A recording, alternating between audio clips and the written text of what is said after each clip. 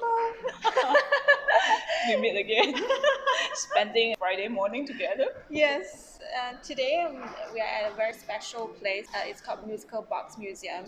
I didn't even know that we have a musical box museum in Singapore until I did some research for the fun places to go. So we were very honored to have the owner of the museum to introduce to us the history of musical box. Today we also learned the history of how the musical boxes evolved from cylinder shape design, then to the disc, to gramophone. Those like cylinder type of musical box cost the same as the Rolls Royce. A Rolls Royce car. It involves so much work, so much artisan, effort. So they were seriously just meant for those that like the aristocracy, royal people, they can afford. So of course now we are more fortunate. We have got the small musical boxes for us to keep safe. And nowadays the musical boxes are just for decorative purpose. Let's put it this way, right? They don't really have very practical purpose. And they don't really represent any our status anymore. But previously in the 19th century, 18th, 19th centuries, musical boxes are symbols, of status. Those people who can make musical boxes, they're not just technicians, understand the clock. They also have to know how to read the score, read the musical score, be sensitive to the notes. Yes, those cylinders, they have like little pins on it, and there's comb on the side. So when the cylinder rolls, right, every hole is supposed to make a certain note, which is so difficult. I mean, to me.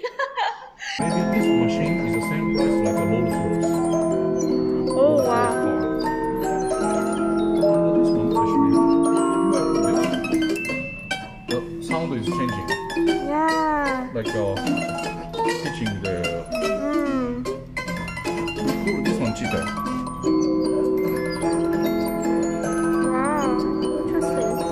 But this is the end of the 19th century. 1870, 1880. Home is a steel, but they use the idea of organ, so using air. So here I make air pressure. This one is a cranking air, and inside this is a lot of organ pipe. Yeah. Okay, I show you.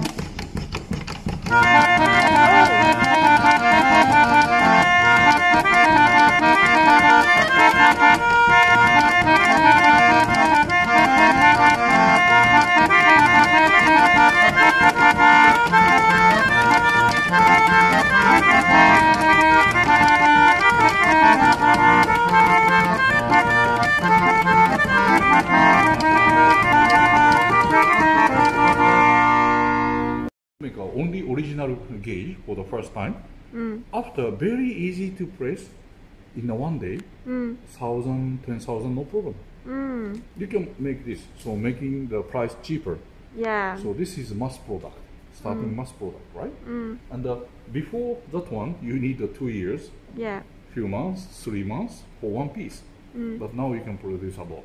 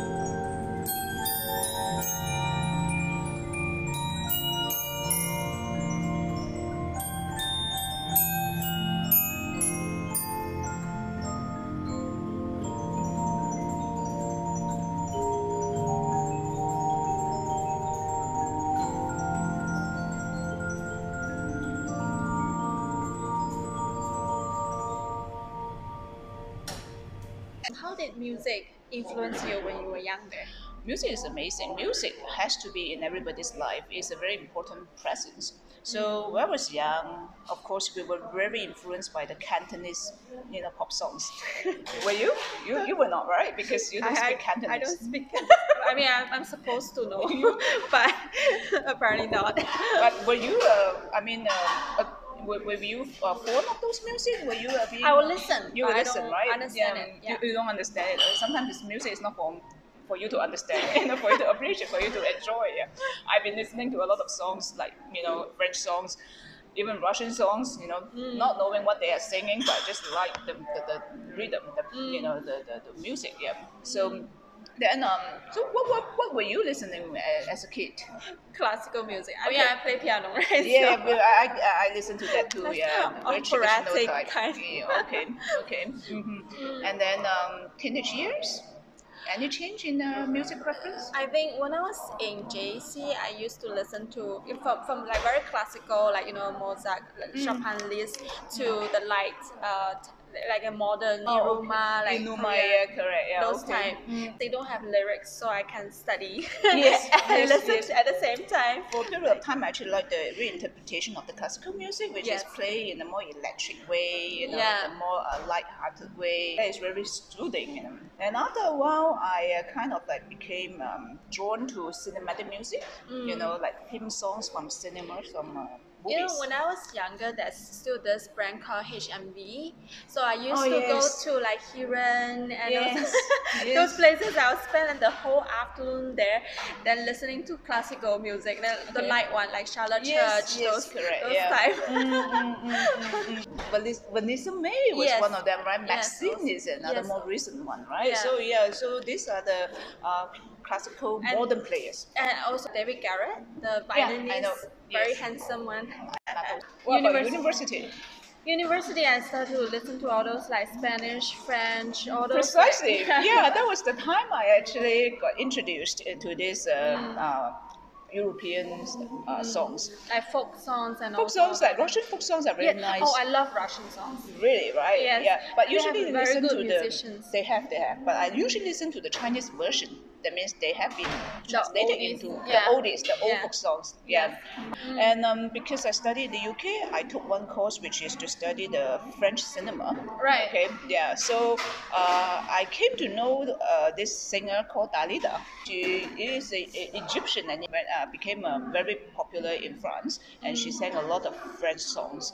And I remember there was this song called Paroles with Alain Dion. Oh yeah. Oh man, I know that. So sexy. Yeah, the song. Yeah, you know that, right? So that kind of songs. And she also said another one. He's just turned 18-year-old from a movie. So I fell in love with her really. Yes, a lot of movie themes are super nice. And I like this album Piano Bar. They also have a lot of like very cinematic songs, like a bit jazzy type. Yes, very sensual. Essential. Yeah, you are right. Yeah. So I really enjoy those music, and there was also a period of time because my friends, in England, they were from Central America, like Mexico, and Guatemala. They love dancing. So when they listen to the Latin music, their body will automatically, start moving around, Right. Yeah, so you can see that, their movement is very sensual and they are totally immersed in the music. Yeah. It's something that I can't do, yeah. When you start working, you have less time for music, to be very honest. What about you? Well, after I went to New York, I started to do belly dance. So now I listen to a lot of like Arabic music. Okay. Most of the songs are minor keys. So for the romantic pop songs, they're very emotional, which is not flat, very right? nice. Not flat, right? It's a lot of ups and downs. I like minor keys. So Oh, okay. very emo type of songs. Nice. But when you work, what kind of music do you listen to? You go to YouTube, then they will say music for work. Really? Okay. So, you can't listen to something that's too emotional because you got so involved in it that you start imagining stories. And do you listen to the whole list? Because for me, when I work, right, I tend to listen. It's still classical or light classical kind of music. Then I would put it on replay. Oh. Because then I don't need to think about it. Like, Okay, you just listen to the ones that you like the most, right? No, I just let it go on. Yeah, I just let it go on. Yeah, but maybe when it come to a certain part that I like a lot and I want to take a break, then I will replay it. Then what is the one message that you want to tell people? It's just like tea. It kind of soothes you. When you are sad, it calms you when you are very worked up, right? And it pacifies you when you are, in an emotional state.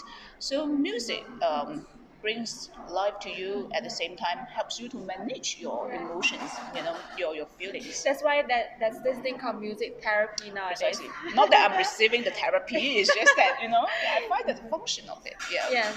Then what about you? What kind of role that do you see the music is playing in your life other than belly dancing? It must be there, right? The music. Well, I think it's a form of expression. Whether through dancing, to singing, to playing piano and all that, right? It helps you to express yourself.